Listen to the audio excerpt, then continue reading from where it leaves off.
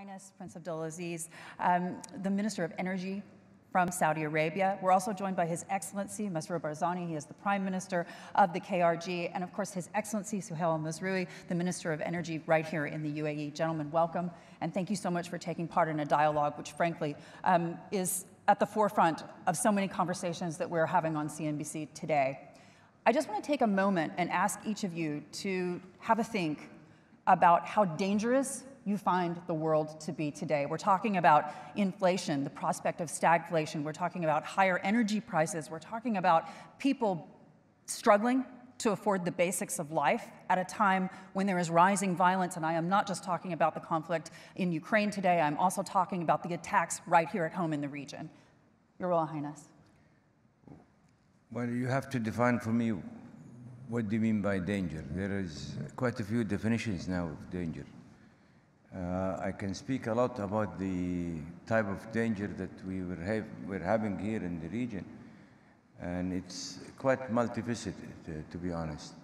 One that has to do with deep national security issues, such as safety of people, first and foremost, such as the ability to continue running our economy at all levels, including ensuring that we continue supplying the world with the required energy. And as you have seen last week, we have made a political statement saying clearly that we are no longer responsible on the issue of security of supply, fundamentally because we don't see that there is enough attendance to this issue, collective, comprehensive attendance to this issue. So there is a serious issue for us.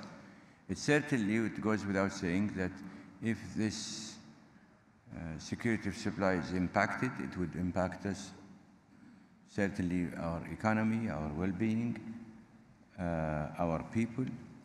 But more fundamentally, I think it's also will affect the world economy.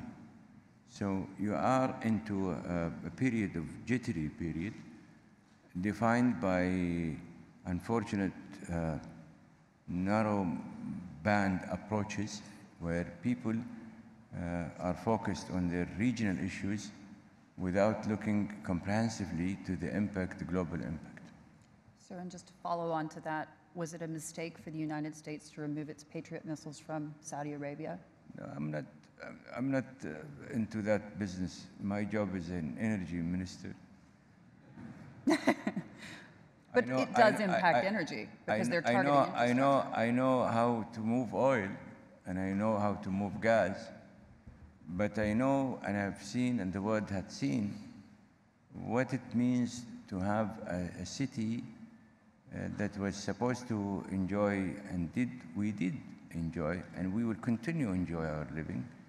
The race of Formula 1, but 2 nights before that, some rockets that falls into pump stations and what have you, and disrupt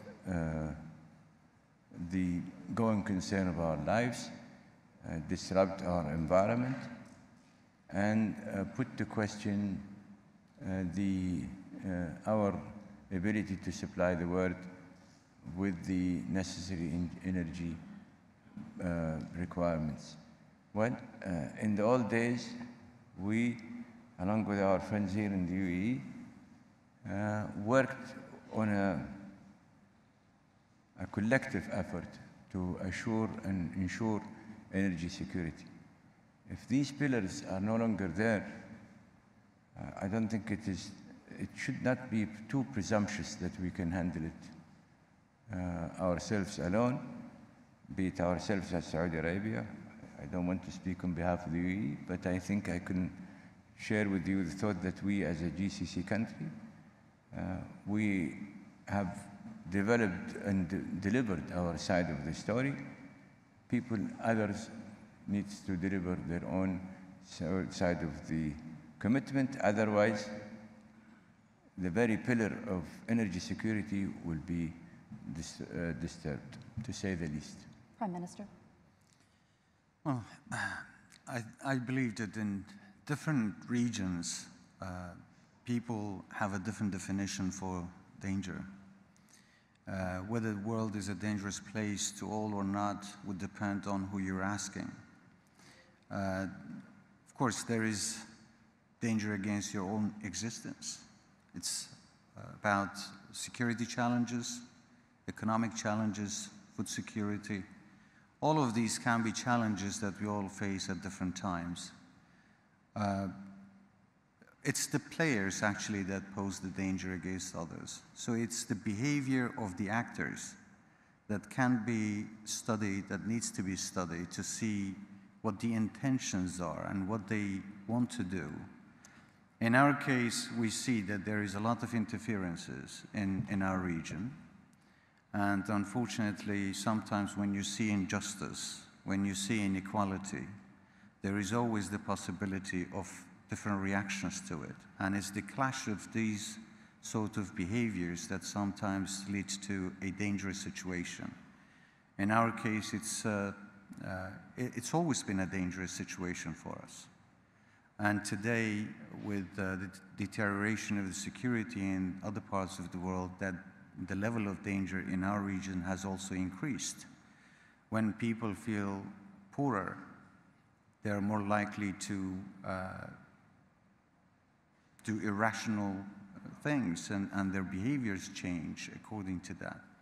We've seen that in the past when the rise of terrorist organizations. One of the reasons why some people collaborate with terrorism is because they feel injustice and inequality. They feel oppression. And that's what really leads to people to take actions. And that's also true for the states. Yeah. States are also looking at their interests. And what is interesting or can be beneficial to a state may be a danger to another.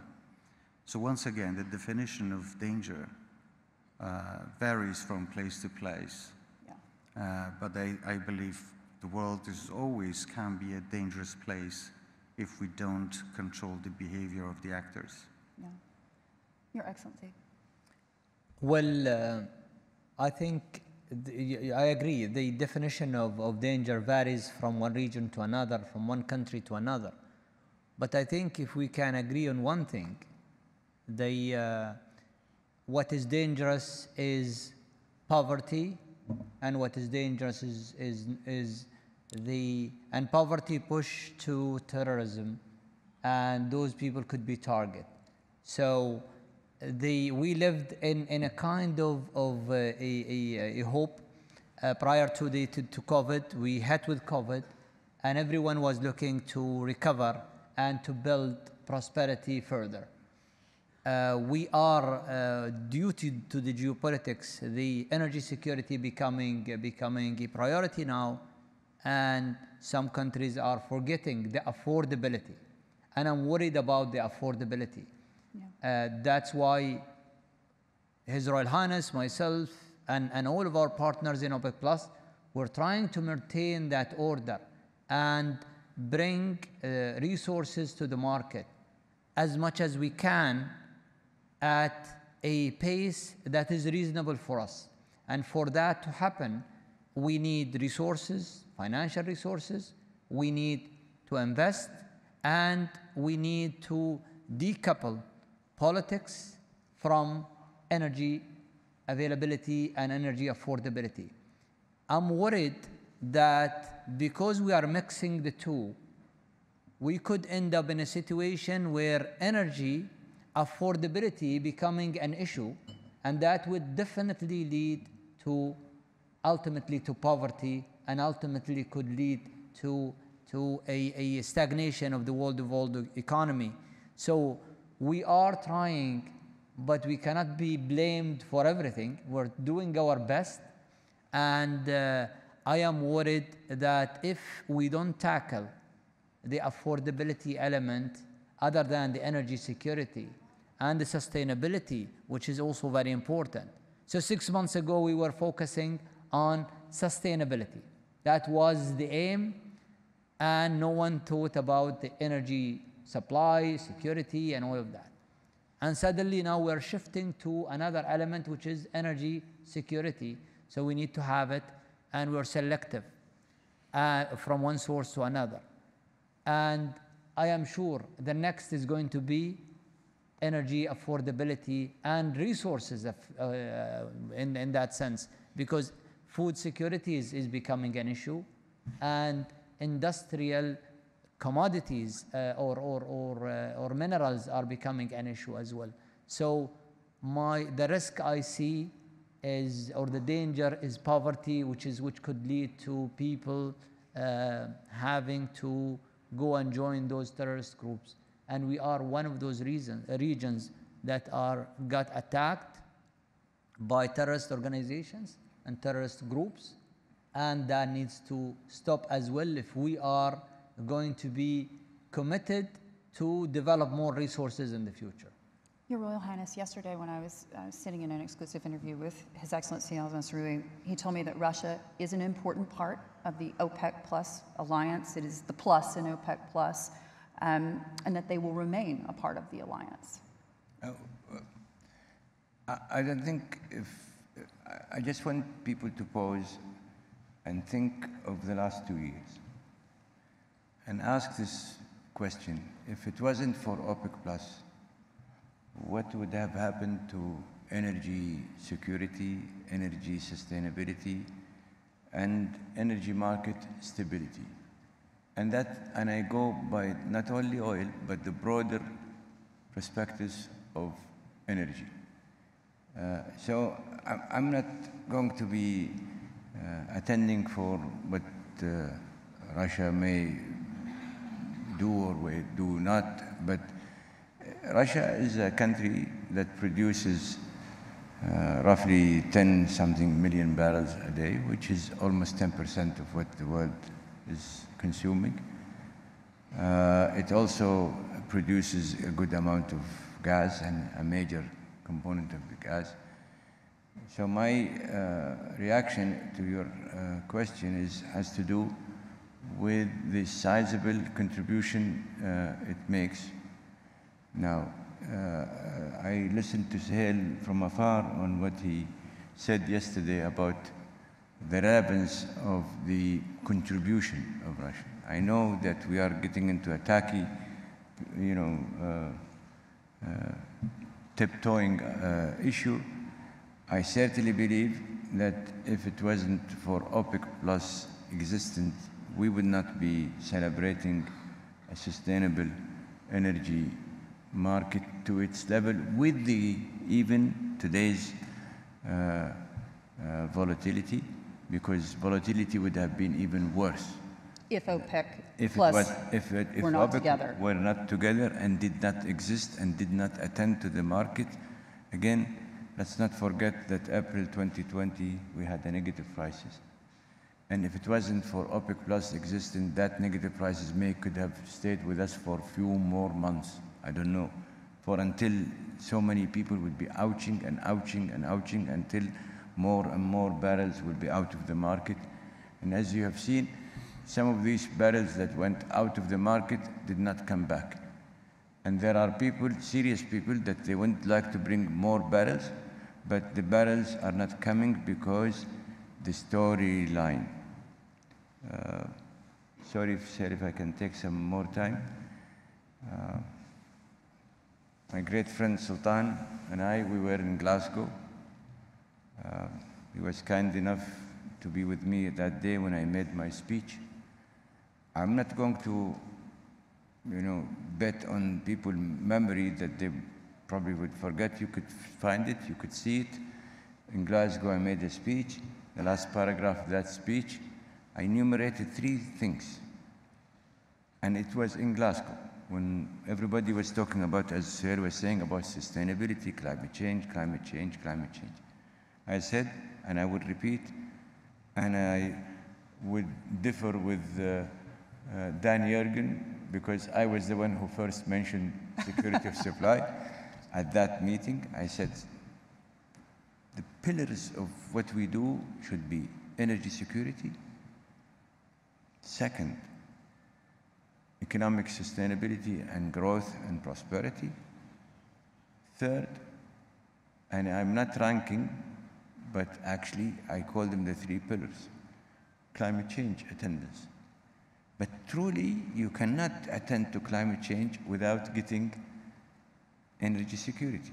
And certainly, if you don't have energy security, you would not have economic prosperity, you would not have economic growth. And if you don't have the two, you would not lose the means of attending to climate change. Yes. In that day, I can see it in faces. Oh, yeah. You know, he's the representative of Saudi Arabia bragging about these things. Well, here comes Johnny. Look at what was happening today. Who's talking about climate change now? Yeah. Who's talking about but attending to energy security, first and foremost? Look at the countries that juggled their own energy mix. Look at how much people are advancing the idea of thoughts. We should focus on energy, on oil and gas, and we are pro-producing oil and gas. Your Royal And Highness, pro, hallelujah, pro using coal. You're pro using coal. No, they are. There. Your Royal Highness, there is a moral question, and it's something that a lot of us have been talking about over the last several days here at the World Government Summit, which is, of course, the invasion of Ukraine. How do you respond to the critics of OPEC at this point who say you have a moral responsibility Absolutely, we have to reject Russia as a member? Most all of what I know about Saudi Arabia is that we have voted at the UN clearly, emphatically. We, along with so many of our friends, I think we also did that. And we have really separated the issue. The moral, ethical, political thing, I think there is a platform and there is a forum for it, and we discharge our own beliefs, which is consistent with everybody's belief as far as I know. Now, when it comes to OPEC Plus, OPEC as OPEC priority, and I would take that privilege of saying I've been at it for the last 35 years, and I know how we managed to compartmentalize our political differences from what is good for the common good or the common good of all of us. That culture seeped into OPEC Plus. Yes. So when we get into that OPEC meeting room or OPEC building, as you may recall, everybody leaves his politics at the outside door of that building. And that culture has been with us. So if we don't do that, we would not have dealt with so many countries at different times.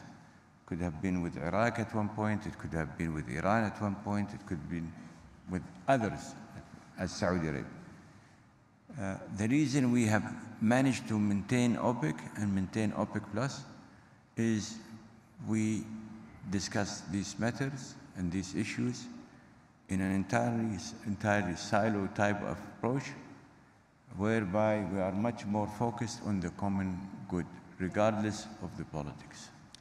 Your Excellency, Mr. Masrour, when you think about that with regards to the conversation we had a week before Putin decided to invade Ukraine, you told me that you had no indication, as a member of OPEC Plus, that there was any invasion forthcoming. You didn't think you would go in. As you gentlemen have so often said to me, the purpose of OPEC, the purpose of OPEC Plus is to stabilize the market, provide stability.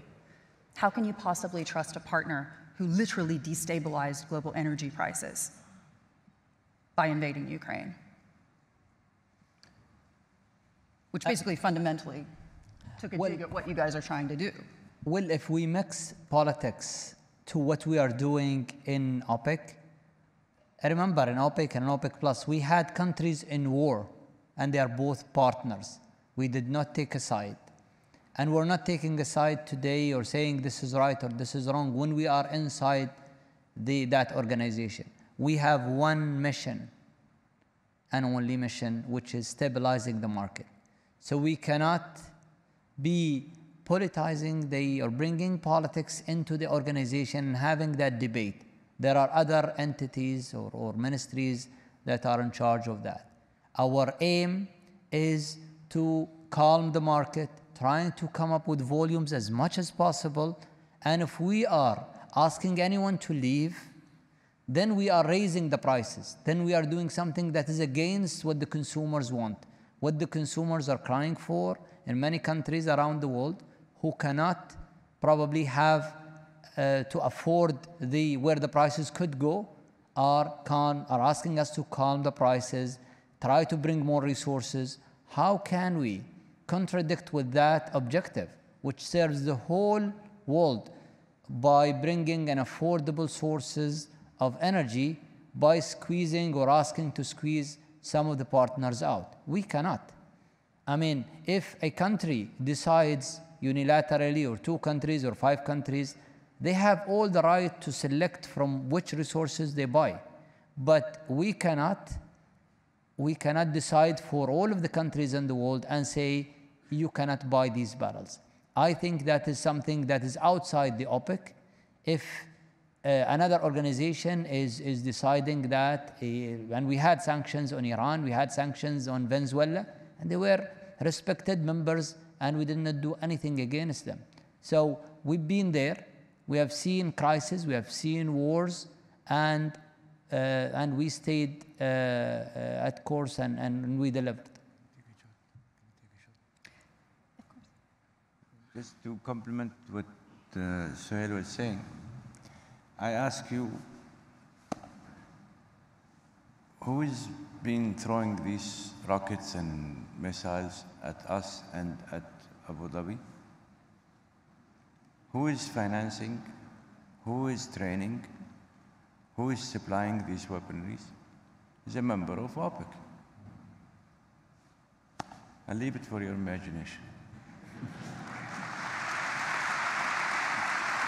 Prime Minister, I want to bring you into this conversation because, as His Royal Highness pointed out, cynical minds sometimes help. This is why, literally, I love this subject.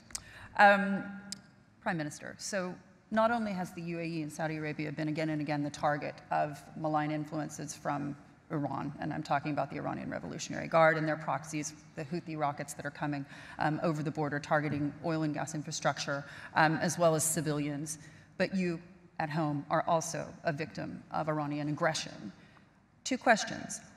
Are you worried about the fact that the United States seems to be rushing into a new JCPOA deal without a second track to address the malign activities of Iran? And when you take a step back and think about this a bit more broadly about your own economy, how damaging do you believe Iranian aggression is to the KRG specifically? Well, we have been victims of these sorts of aggression for a long time now from different sides and different players. This time, the rocket attacks against Erbil was unjustified. The allegations were baseless.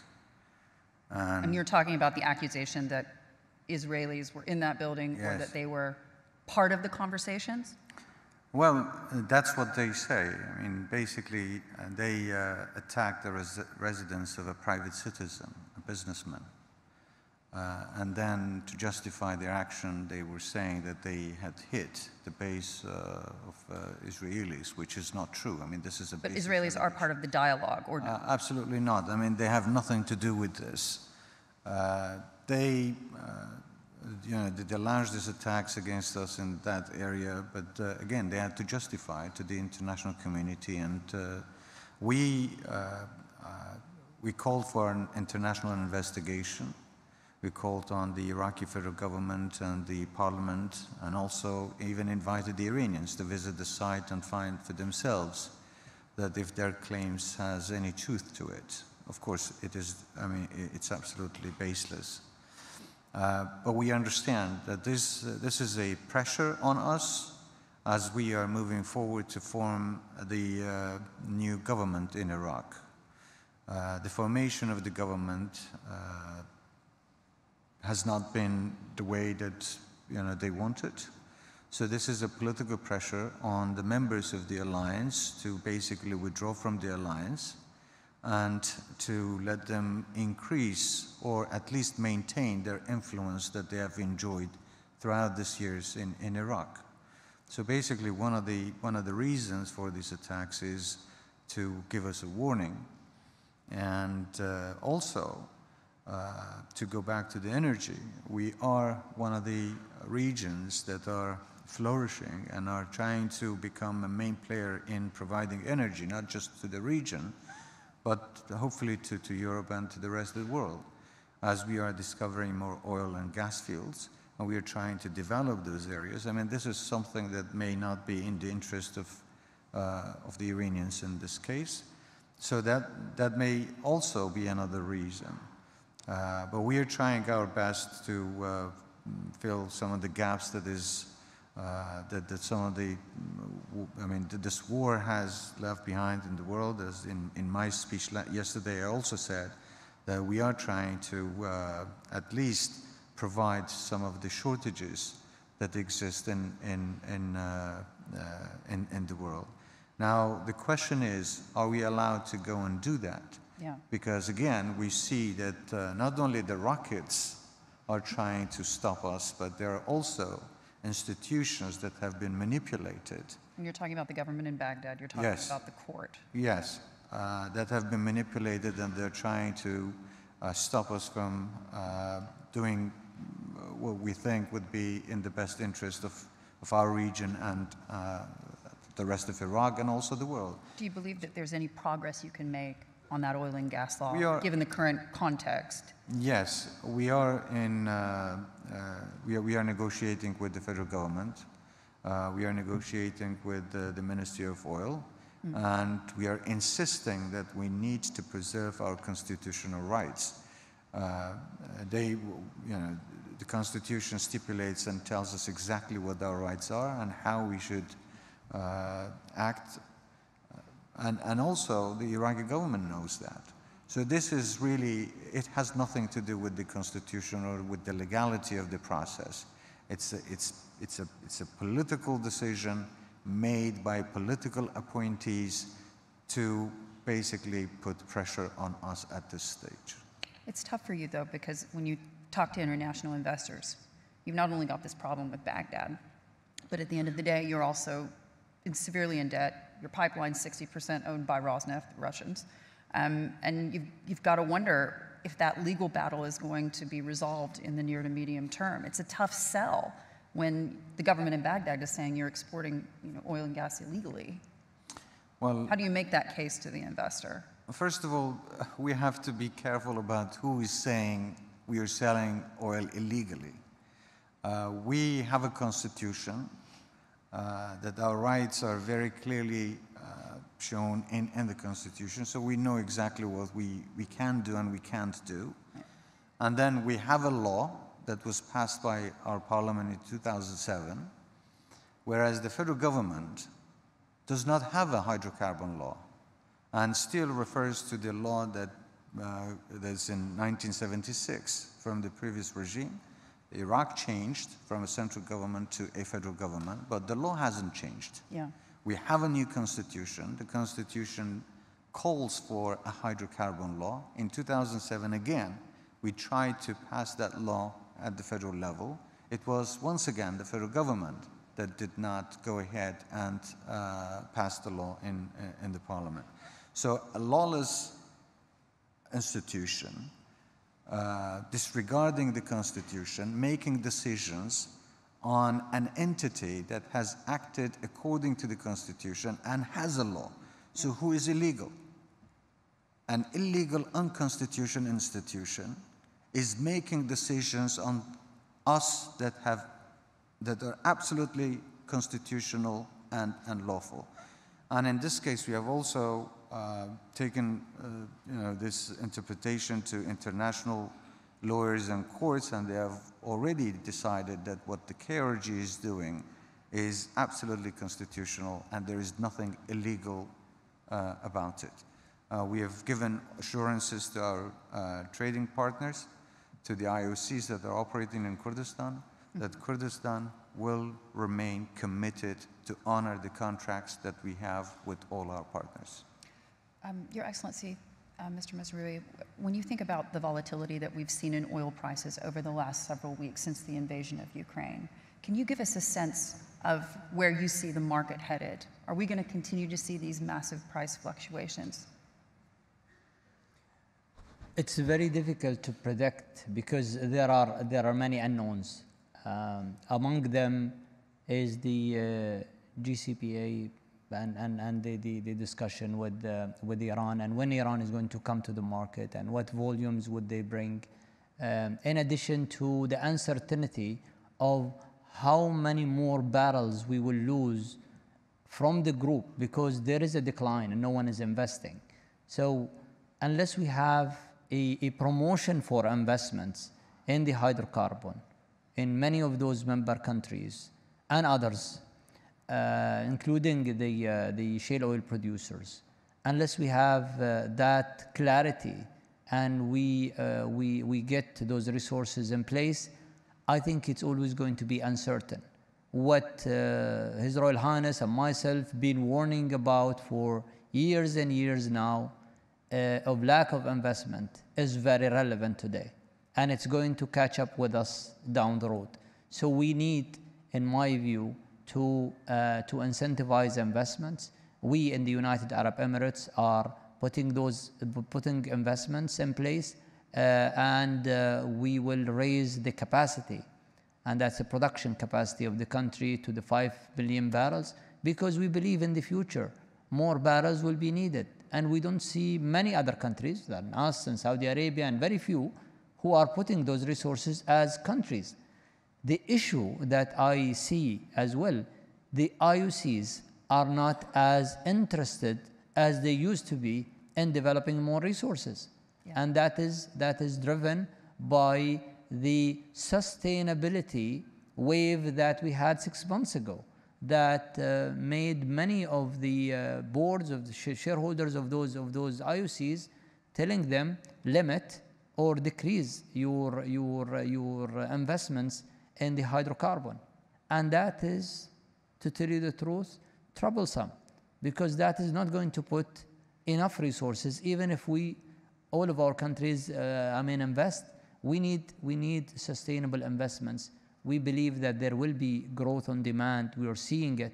We've been told otherwise, but what they told the world did not happen. They said we will be plateauing, and yes, the current prices are also, and that's a good thing. They are incentivizing more investments in the renewable energy, and we're doing that as well. But I think for the transition will take time, and transition will need resources, and we need investments. Your Royal Highness, does the energy transition come at the cost of energy security or vice versa? Shouldn't. I think there is a good room, and this is what we are doing ourselves. I think probably without being too unkind to others, but you could see us, you could see the UAE as probably the two good models that are trying to do all of the above. We're very much focused, for example, on, some friend of mine called me somewhere in April 2020, and he said, "Are you guys serious at net zero, at prices at below zero? You have made a statement of investing to create another 1 million barrels?" I said, "No, we know that this sub-zero prices will create the environment for that 1 million to be used at some point. I've add that with our own energy mix, we will have an additional 1 million of export capacity. So actually, to the world, it will be roughly 2 million. So I believe we're doing, at least in our case, for ourselves and UAE, we have two of the best companies that can produce renewables in the form of Aqua and Master. We are all engaged in carbon sequestration. As Saudi Arabia, we have been, in fact, we are a founding member of the Net Zero Forum. with the US and Canada and UAE and Norway and Qatar. We have plugged ourselves in the methane initiative. You know why? Because we know that we have a better record, and excuse me, than many other countries, including the US, Canada, with the exception of Norway. And I kept telling their minister that Vikings were coming, because the Bedouin will come and will take over that. So